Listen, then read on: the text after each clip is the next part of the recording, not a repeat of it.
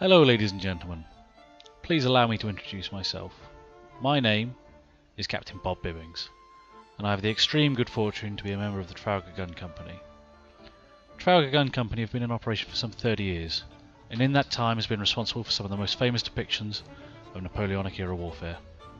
Through my father, who founded the company, we have worked on everything from the Sharp and Hornblower TV series, the Master and Commander film, and even organised broadsides fired from and alongside HMS Victory. Today is something of a first for Trafalgar Gun Company, because we're going to be showing you footage that was filmed exclusively for an online audience. So as Jack Aubrey would say, what a fascinating modern world which we live in. So without further ado, let's take a look at the kit that we'll be watching today as we explore the mechanics of naval gunnery. The first piece we have for you today is our quarter-scale Bloomfield pattern naval gun. Here she's dressed as a 32 pounder on our miniature gun deck. She's a working gun capable of firing projectiles, and we use her at events where a full-size 32 pounder might be a little bit too big. Purists will note that she does have some additional and indeed some missing tackle. This is because she's normally displayed without the stage that you currently see her on, and as her creator says, the gun is naked without her rope work. What we've got is a breech section of a Bloomfield 6 pounder naval gun. We use this piece for training our gun crews, but also for educating audiences on the mechanics of naval gunnery. Now, as you may have gathered, our particular interest lies in the ships and men of the 18th and early 19th century, where ships such as Victory sailed the world's oceans. A first rate such as Victory would carry over 100 of these guns, some weighing in excess of 3 tons, and today we will explain in detail exactly how the men on board worked them to such devastating effect. A 32 pounder, such as those on Victory's lower gun deck, would be crewed by up to 14 men, each with a specific role, ranging from the powder boy, who ran the charges to the guns from the magazines, up to the gun captain, who controlled and directed the rest of the crew. The majority were there simply to hold the massive weight of the gun out to the position from which it could be fired. Now let's look at the loading process. With the gun run in, the gun captain serves the vent by placing his thumb on the vent to create an airtight seal. The charge is then rammed home into the chamber beneath the vent, followed by the shot and wad. See how we have elegantly replicated the difficulty of keeping a spherical object steady on a rolling gun deck. Once these are rammed home, the gun is then run out. With the gun run out, a vent pricker is inserted down the vent to pierce the charge. The hammer is then pulled to half cock and the frizzen is opened and primed with fine powder. Once the frizzen is closed, the powder is run back to the vent, which will either be filled with powder or have a quill inserted. Once the gun captain is happy with the lay of the gun, he pulls the hammer to full cock and with a light tug fires the gun.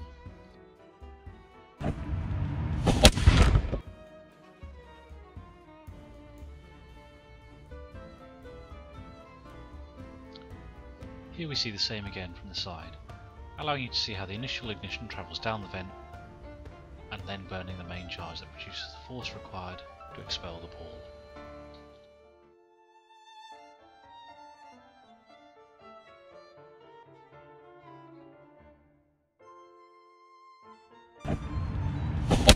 With the recoil bringing the gun back inboard, the gun captain again creates an airtight seal on the vent. A metal hook called a worm is then inserted down the barrel. With the twisting motion, any remains of the previous charge are removed. Next, a wet swab is inserted, used to extinguish any remaining embers. All of this combines to reduce the chance of a misfire when the next charge is inserted.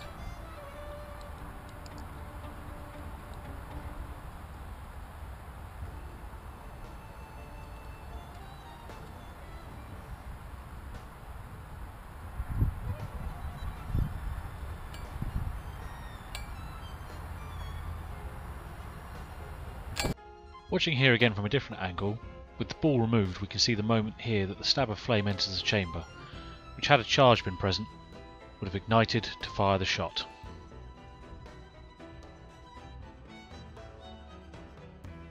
And here we see from multiple angles the devastating force with which our training aid expels the ball. Now, with all that being clear, let's move to the gun deck and burn some more powder. Here we see the same sequence performed on our miniature gun deck. First, the charge is introduced to the muzzle, and then firmly rammed down to the base of the breech. Now obviously the crew in real life would be passing these tools out of the gun port and back down the barrel, whereas I would currently be trying to do this while swimming. In reality, a wad or ball would then be inserted, but not wishing to upset the neighbours even more so than we might already have done, we'd have decided against blowing holes in the garden fence. So for this time, it's just a wad. The tools that are appropriately sized for passing through the gun port are for display purposes only, being in pristine condition. These larger tools that we're using are easier and safer to work with. The men of the gun crew then use the side tackles to haul the gun out, where the gun captain will then direct the laying of the gun. Once happy, the gun captain will use his vent pricker to pierce the charge before inserting his quill and priming with powder.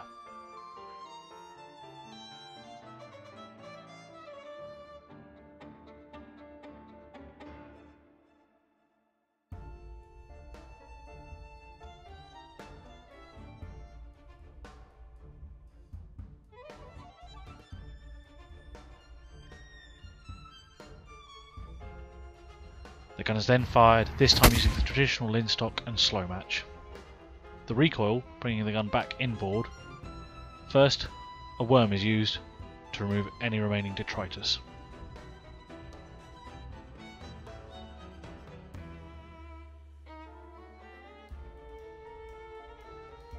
The wet swab is then wrung out and passed down the barrel. The audible thunk on withdrawal indicates a well-fitted swab that should have extinguished all embers.